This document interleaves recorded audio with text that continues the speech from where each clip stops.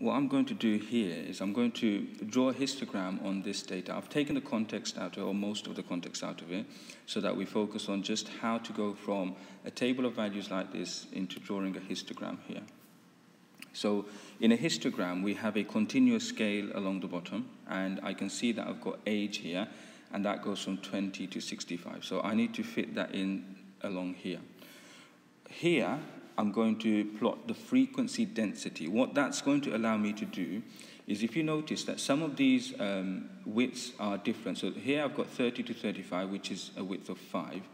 Here I've got 40 to 50, which is a width of 10. And if I plot the frequency density, what the diagram will show me is that the area will be representing the frequencies in proportion, okay? So let's find the frequency density, and this is how you're going to do it. So what you want to do is you want to sort of have another column here saying frequency density. So let's say FD. And to find that, what you're going to do is you're going to take the frequency and divide it by the width here. So this width is 10, so you're going to do 20 divided by 10. This one here is 5, so you're going to do 22 divided by 5. Okay, and these are the values that you need to write here. So that's going to be 20 divided by 10 is 2. 22 divided by 5 is 4.4. 16 divided by 5 is 3.2. 13 divided by 10 is 1.3. And 9 divided by 15 here. So this is a 15, this width is 15. 9 divided by 15 is going to give us 0.6. Okay? Now what I'm going to do now is I'm going to make a scale. Okay, so I know I need to fit 4.4 up here. Okay, and I'm going to make a scale here, and I'm going to draw that in, and then I'm going to continue recording. Okay, so now that I have my scales all set up, so this is frequency density. So that's going to be the heights of the bars that I'm going to draw. And here's my continuous scale for age.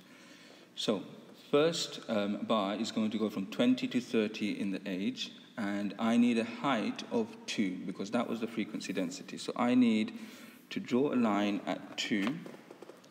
And it needs to cover a width of 20 to 30 on my horizontal axis. So that's how much I'm going to do. And I'm going to go down on 30. Okay, so that's my first bar. The second bar will have a height of 4.4, because that's the frequency density. And I need to do this from 30 to 35. Okay, so I need to do it up to here and not up to 40. So this bar, you can see, is going to be thinner than this first one here. Okay, so 4.4, let's mark that first. 4.4 is about here and here. And I'm going to draw that in.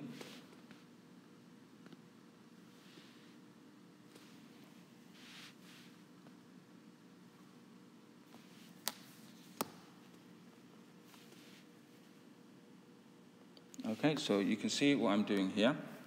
I think about the width here, and that's along here. And the height is going to be given by the frequency density. And remember, it's the area of these bars that will represent the frequency in proportion, okay? So, and the thing is, with GCSE statistics, also with GCSE maths, the area of the bars will actually equal to the frequency, okay? So you can just assume that the area of these bars, when you work them out, for example, if you do 10 times 2, because 2 is the height here, 10 is the width here, so 10 times 2 is 20, so this frequency would be 20, okay? Look at this one. This is 5 times 4.4. And if you work out 5 times 4.4, you will find that it's 22. Okay, so it will give us the frequency. Now I'm going to complete this histogram, and I'm going to carry on from there. So this is the completed histogram. You can see that the heights of these bars are the frequency densities that I worked out before. And the widths of these bars, you can see they're not all the same. And these widths are coming from this scale here. And you can see that 50 to 65 is here, and I've got this bar which has that width of 15. Now what I'm going to do now is I'm going to remove the table, and I'm going to just show you the histogram and do a question from there. Now I want to remove the table because the same question actually can be done using just the table, But I want to show you how you would do it just by looking at the histogram if the table was not to be given. So here's a question I have here. So estimate the proportion of people aged between 25 and 40. Now, you might be asked proportion, you might be asked the number of people. Now, proportion would mean that you'd have to find the total number of people. That will be the area of all of these bars. And that will be at the bottom of your fraction, and at the top of your fraction would be the number of people that are between 25 and 40. Okay, so proportion just has that extra step that you need to do.